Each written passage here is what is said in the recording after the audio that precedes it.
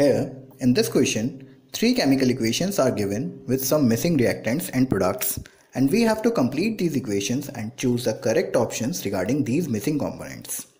This question was asked in IIT JEE Advanced 2019. Let us start with the first equation. When zinc reacts with the hot and concentrated sulfuric acid, the products formed are zinc sulfate, sulfur dioxide, and water. For balancing the reaction, add 2 before H2SO4 and H2O.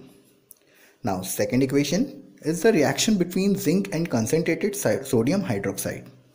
It gives sodium zincate and hydrogen as product. For balancing, add 2 before NaOH.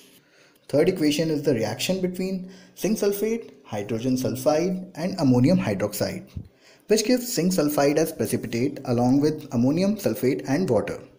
For balancing the reaction, add 2 before ammonium hydroxide and water. Now, consider the option 1, in which we have to find out the bond order of molecule Q, that is H2, in ground state. So, according to the molecular orbital theory, there are 2 electrons in sigma bonding molecular orbital in hydrogen molecule. Then the bond order is calculated as number of electrons in bonding orbitals minus number of electrons in antibonding orbitals divided by 2.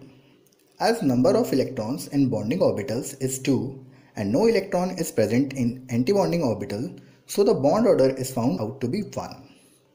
We can avoid this calculation and save time by simply having knowledge about structure of a molecule.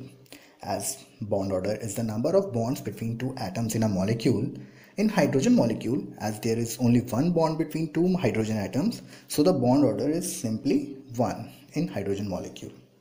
Hence the option 1 is correct. Now consider the option 2, in which we have to find out the oxidation state of zinc in the molecule T, that is sodium zincate. To find out the oxidation of zinc in the molecule, let us assume its oxidation state to be X.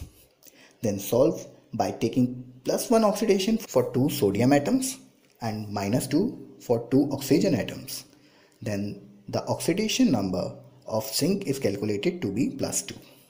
Hence the option 2 is incorrect. Now consider the option 3, in which we have to find out the shape of molecule R, that is sulfur dioxide.